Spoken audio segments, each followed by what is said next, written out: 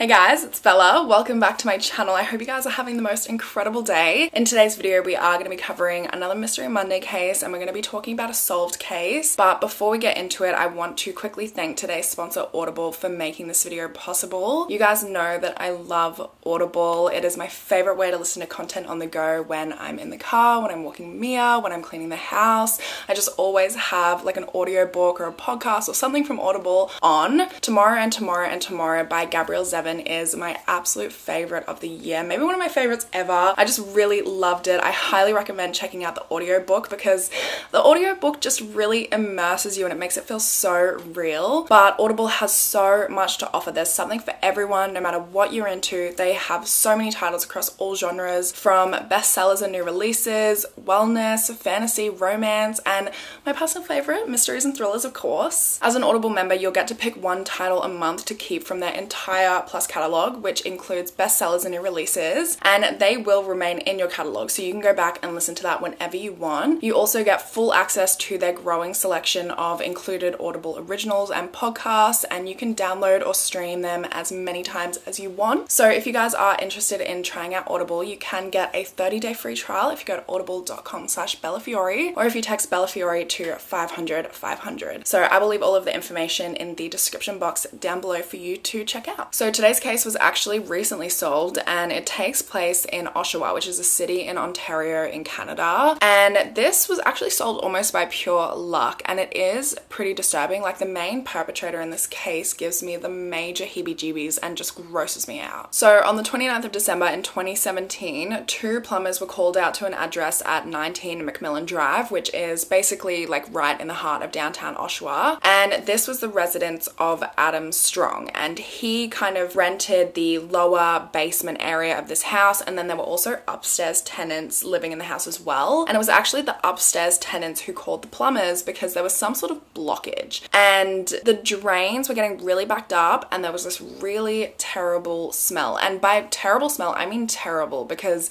even the plumbers were wincing at the smell, and this is their job. Like, they're used to this. They're used to dealing with blockages and drainage issues and bad smells from toilets and all of that sort of thing.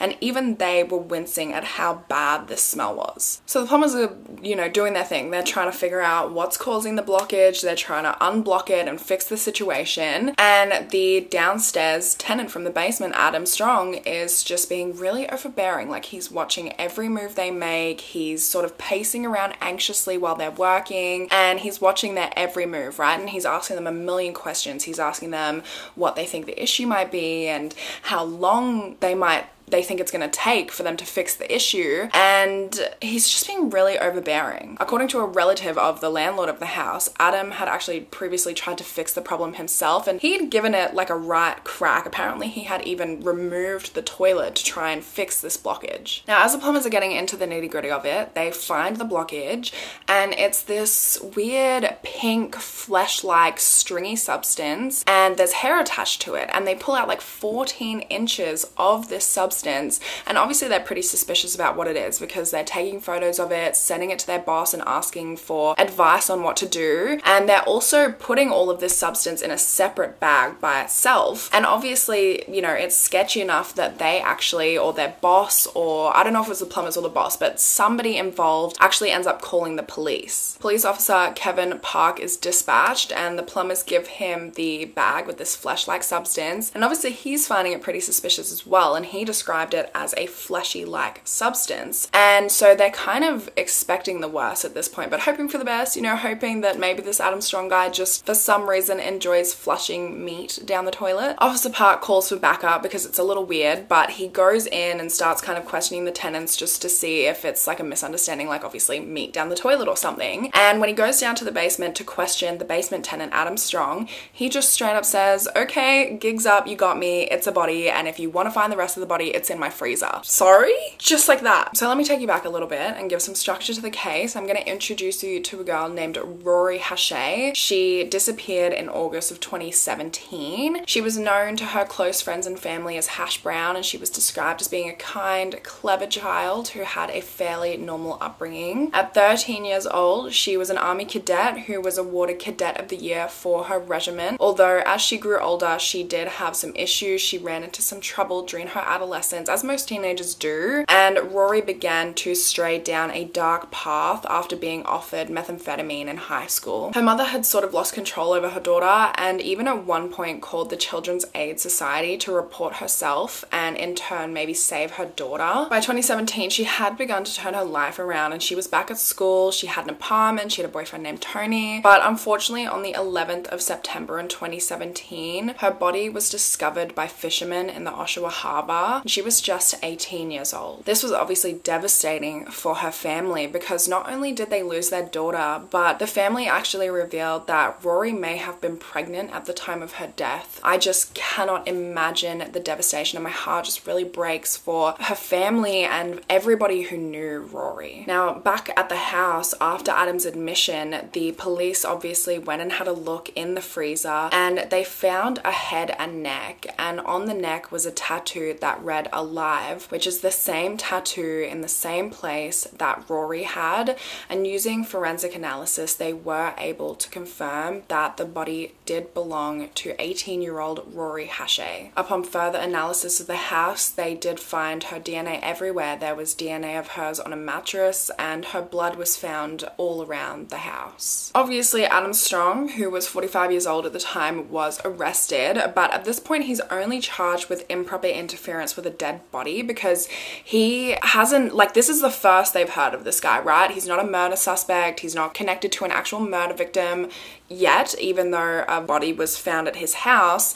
Because they have no evidence that he actually was involved with a murder, they just kind of had to charge him with something so that they could hold him while they went and searched for more evidence to charge him with something else and kind of got to the bottom of what was going on. And when they get him into the car to like take him to the police station, this guy literally says, "I want to spill the beans," and he just starts confessing everything to Officer Park, who's obviously writing everything down that, you know, Adam Strong is confessing. And the craziest part of all of this is if he never started flushing part of Rory's body down the toilet, which is so, I don't even have words, it's just so degrading, you know, it's such a degrading thing for him to do, to flush parts of somebody down a toilet. But if he didn't do that and didn't clog the drains and then the upstairs tenants didn't get affected by it, he never would have been caught probably, because he was not a suspect. No one was looking at this guy, nobody really knew who this guy was. And then on top of that, he just starts confessing to everything. So it was almost, you know, just pure luck and pure chance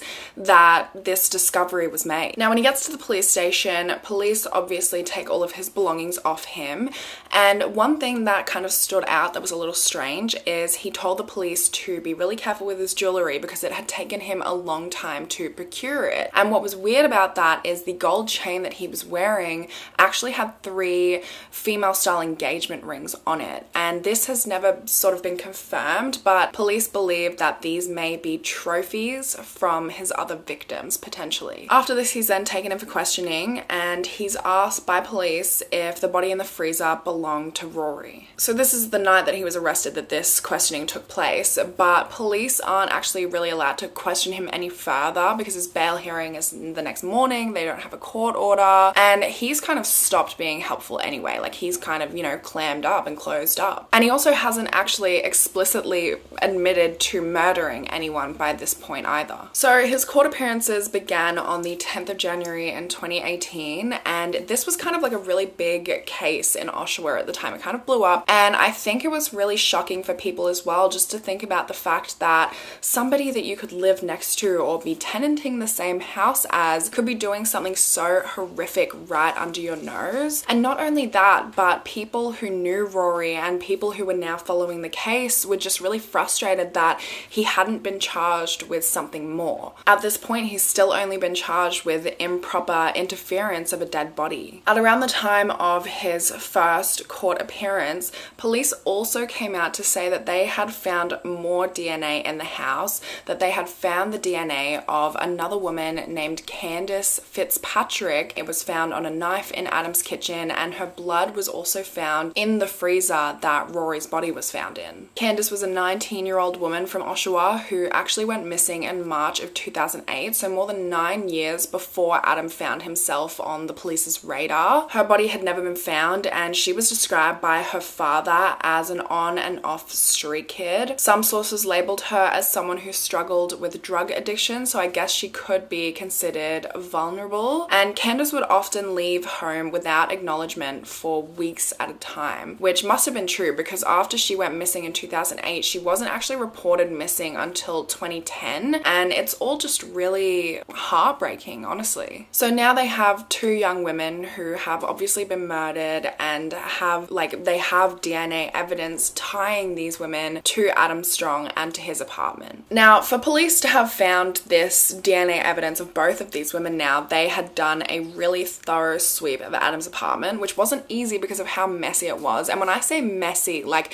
it was disgusting. It was foul. There was stuff everywhere. It was like a hoarder's house. And he had a whole heap of sex toys lying around, BDSM equipment and stuff to restrain people like handcuffs. They also found swords, knives, but there was one thing in particular that sticks out when researching this case, and that is the fact that he had an autopsy table. He had a whole autopsy table at his house. So this is the kind of guy we're dealing with, which is just crazy to me that he's so obviously overtly bad, disgusting human being, and he's somehow never been on the police's radar before. So obviously this guy is looking really sketchy. So police bring him in for an interrogation because at this point he's still, like, they still can't charge him with murder, and he's still only been charged with the improper interference of a dead body. And so they bring him in for an interrogation which lasts 12 hours, and it's obviously recorded as interrogations are, and so that's where the infamous footage of this interrogation comes from, and it's later used over 3 days in court because it does make the basis for a lot of the prosecution's case against him. So during the interrogation, Adam tries to use his information about the body to try and leverage police, like basically saying,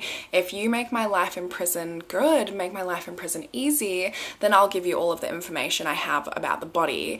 And he said to them, I quote, I just want an allowance and, I don't know, internet access. I don't have anybody who's going to buy me a TV. Pretty quickly, Adam found out that this wasn't going to work, that they weren't going to cut him any slack, they weren't going to let him gain any leverage, but they did, you know, try to soften him up. And I think the interrogator did a really good job in trying to get him to talk. They actually got him like a 4-course meal, they got him Wendy's, they got him a cigarette. And watching the interrogation footage is really strange because it doesn't seem like an interrogation. Like, Adam seems like he's just kind of chilling, like he's just having a conversation with a close friend rather than being interviewed by a detective. At one point he even shakes the detective's hand like he's, you know, really comfortable with the guy, with the whole situation he's in. Now, I actually couldn't find the entire 12-hour interrogation, but I don't believe he ever admits in this interrogation, in this entire 12 hours, that he actually murdered Rory or Candace. He has a way of admitting things without really admitting things, and this is something that he does all throughout, you know, his interrogations and throughout his court appearances. For instance, when he was asked about the knife that had Candace's DNA on it, he said, and I quote, "That's the procrastination factor that f***ed me. All I had to do was boil the knife. DNA doesn't work once it's cooked." He also said, "I have all the characteristics of a serial killer, like killing small animals." He's also very reluctant about answering questions about Candace and about Rory. I mean, he's already admitted to so much of the crime, but there's just particular details that he won't elaborate on. Now, he does admit to flushing Rory's or parts of Rory's body down the toilet, and he goes into great detail about how he did this. His demeanor during the interrogation was very nonchalant. I mean, nonchalant for someone who's facing a lot of prison time. And the reason for this is because he was okay with going to prison in the sense that he didn't really have a lot going for him. He actually told the investigator, "I've got nowhere to go but back to my cell." His life just, you know, it wasn't great. He was not doing well financially, he was lonely, and so the prospect of having a roof put over his head and 3 meals provided to him a day was really not that bad. And if he managed to score internet access and a TV as well, like by trying to hold leverage over the police, which he tried to do at the start, then great. And this man, honestly, it makes me sick to my stomach because not only does he have no remorse, but let me play to you what he said to Rory's parents. "I don't know how appropriate this is, but I'd like you to pass on to her mother and her father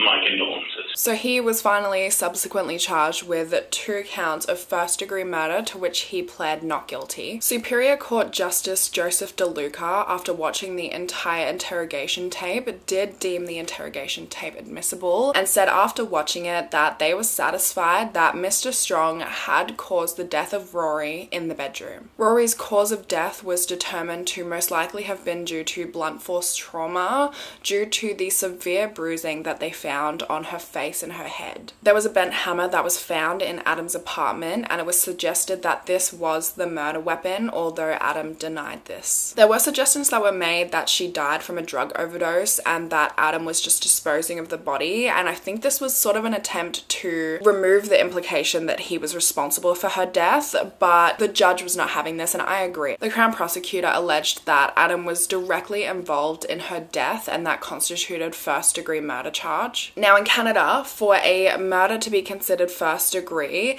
it needs to either be premeditated, or it needs to involve a police officer or prison worker, or it needs to occur during the commission of another crime such as sexual assault, hijacking, terrorism, kidnapping, that sort of thing. Now the reasoning behind prosecuting Adam with first degree murder is because they're saying that this murder occurred during a sexual assault, and there are a few reasons behind this. First of all, he lived alone, right? Like, he did have upstairs neighbors in the apartment, but he lived alone in the basement. There were also traces of semen found on Rory's body, and she was wearing a BDSM device, which indicates there was some sort of sexual activity before her death. And Adam had also dissected her vaginal area. Like, maybe he was trying to cover up from the sexual assault. In the end, Adam Strong was found guilty of first-degree murder and held responsible for the killing of Rory Hache. In the case of Candace, they actually found Adam guilty, not for murder, but for manslaughter. And I think the reason it was downgraded from murder to manslaughter is because they didn't have Candace's body, so they didn't have any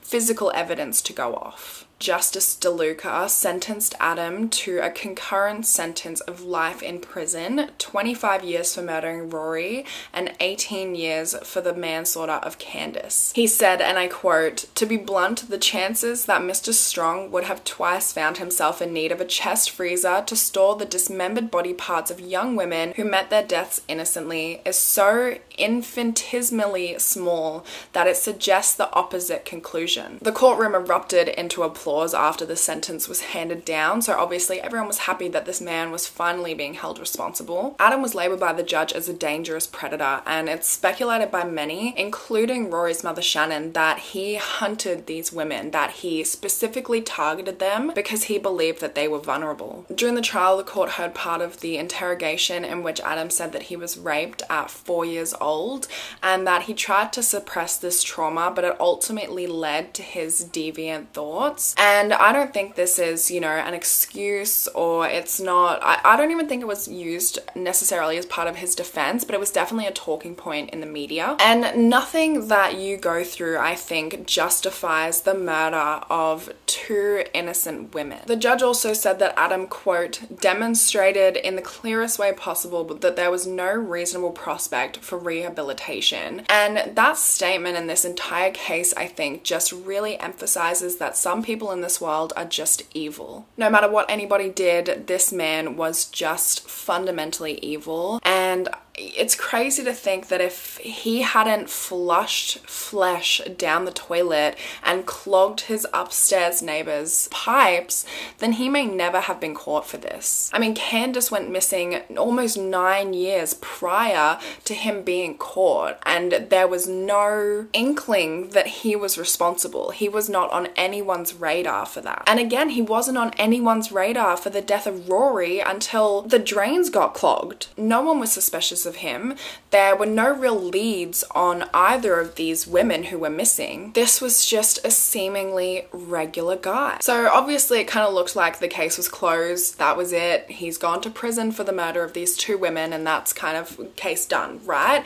But then in February of this year, 2022, he actually told a prison guard where Candace's remains were, and then he escorted police to actually locate her remains. I'm not sure what changed in his brain or why he decided to lead them to this discovery. Maybe, you know, after his sentencing, he just decided he had nothing to lose. Honestly, a guy like this, he probably just wanted some recognition for the crime in the end. It was his little 15 seconds of fame. People knew who he was after being this lonely, kind of nobody guy. Whatever the reason may be, I'm just glad he did it, because Candace's family now gets that kind of last little bit of closure, I guess you could say. There never really is closure in a murder, especially the murder of a loved one, but at least they get to put her to rest and say their goodbyes. Now, in July of this year, actually, police were called back to the apartment where Adam was living before all of this happened, where Rory's body was discovered, and they were called there for a report of suspicious clothing items. Now, I'm not exactly sure what made the clothing items suspicious, because the police haven't, you know, revealed a lot of information because it is still an ongoing investigation, but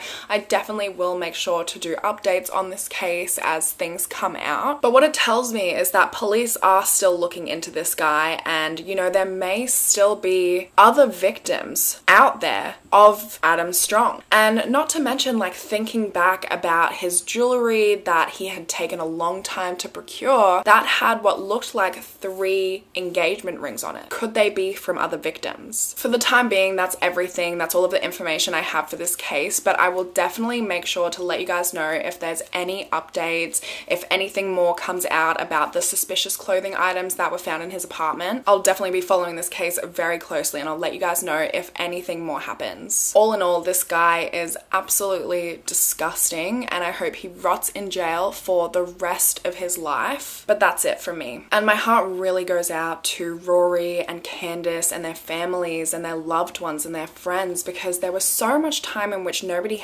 knew what happened to these girls. There were no leads, there were no suspects, there was no evidence until this guy accidentally clogged his upstairs neighbor's drains.